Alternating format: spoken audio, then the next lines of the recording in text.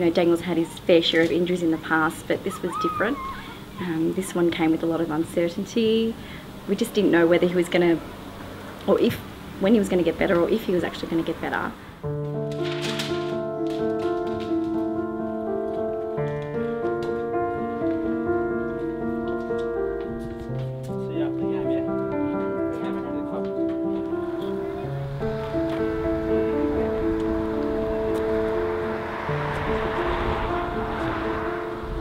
There were two girls at home, my wife and my date, and without my wife's support, I definitely wouldn't have, you know, got through these last couple of years with these injuries that I've had. I love the Kangaroos, but I go there just to watch one player, and that's Daniel. He's just such a joy to watch, and we're just so excited that we can get to a game this year, and so far, hopefully. And yeah, just want to take our daughter Laudate to watch her daddy play.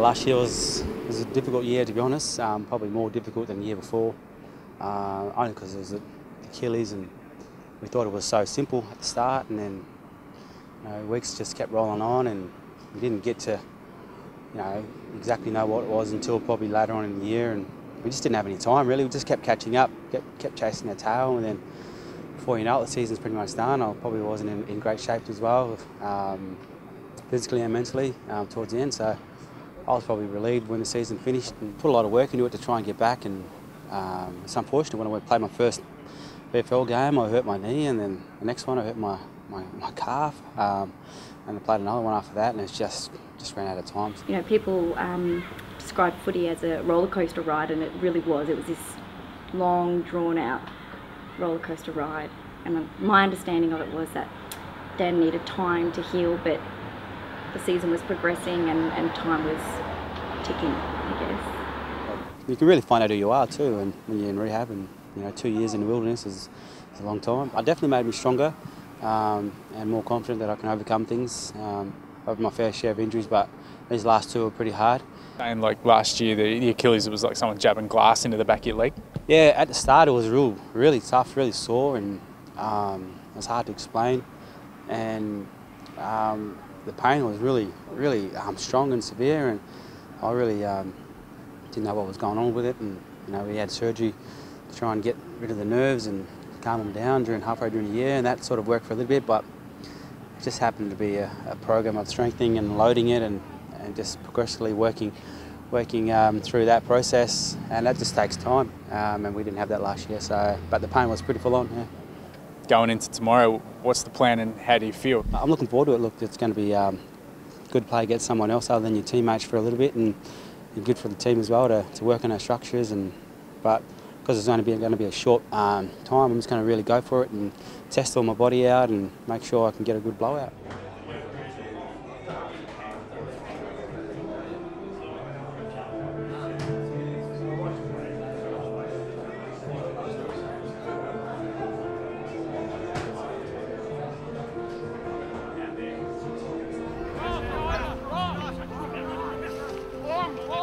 I was always going to play the one quarter, so I try to go as hard as I can, but it's really tough actually.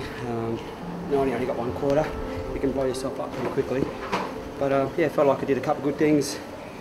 But the main thing for me was probably trying to get the setups right and making sure I'm in the right places. I know a couple of times I probably was in the wrong spot, but it's just a bit of experience, not being out for the last couple of years and just getting used to it again.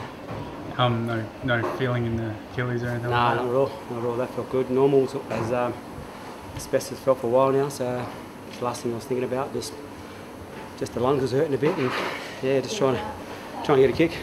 He wanted a very strict diet a couple of months ago, just to shed a few kilos that he'd put on, a few extra kilos. Yeah.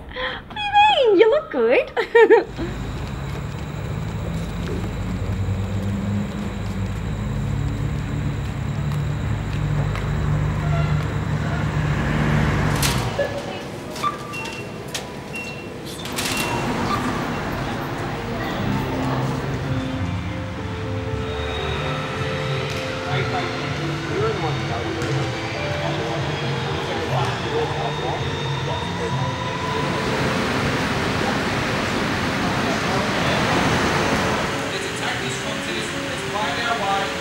right way, get the result. 2 minutes, boys, back on the mats.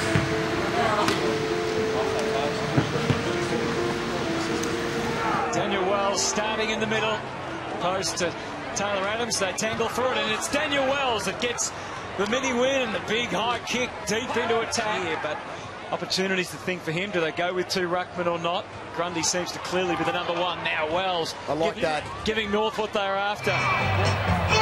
Just feel as it. All right. I was going early, but pretty good afterwards.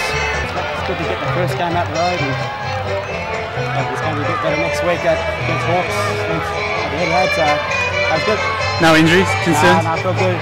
No injuries. Achilles felt good. Everything felt good, so just happy.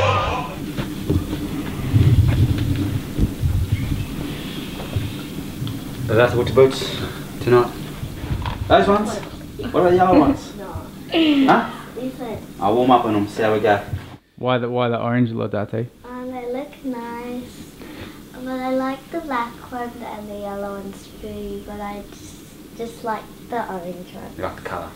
Once we start packing the bags and getting in the car to get ready to go to the stadium, you start to switch on a little bit. Mentally you want to stay nice and fresh. Physically you're going to be alright for the match, but you can wear yourself out mentally. Got a banner?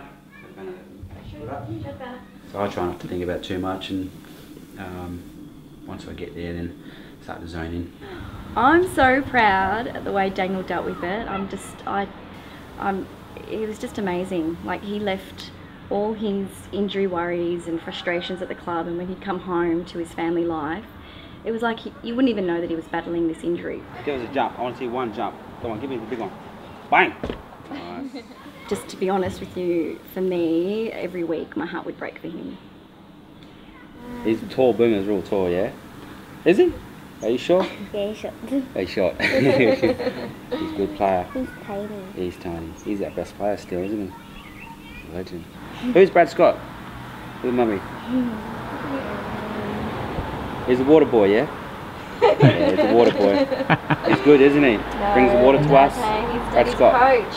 He's Is the he? coach of the Kangaroos. Yeah, he's the coach.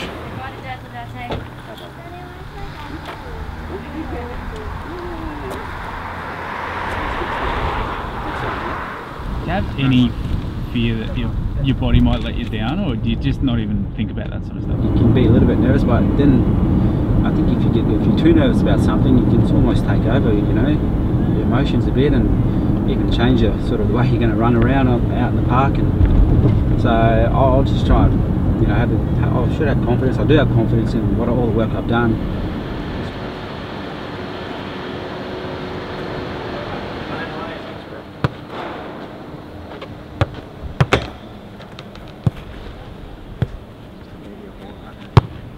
Oh, that's why. Yeah. I'll put this up in the air, it'll suck back in. It should suck back in. Oh, the wind's going to take it up.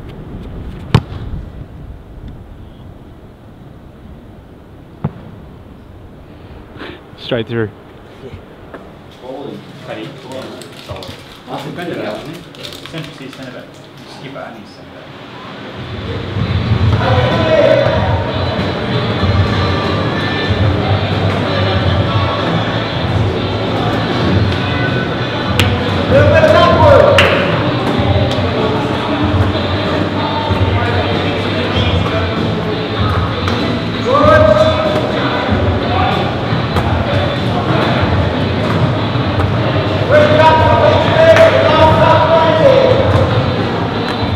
He tried the toe poke out. Hawthorn's Gibson in. And stolen by Wells. Yep, there's a real benefit when you do nothing but watch the football. 10 minutes on here. No. All good. Squeeze test. Good. So he's stronger, obviously fitter. Stronger, more explosive, fitter, and he's got just generally a lot more work under his belt. The volume of running that Wellesley's been able to get done over the last few months has been really important to him. And that obviously means he can have more confidence. Exactly. How's it been feeling, man? Yeah, good. Yeah, I haven't sort of thought about the Achilles or the foot for the last couple of months, so yeah, just business as normal. So just trying to get the fitness up and just trying to get a kick. So.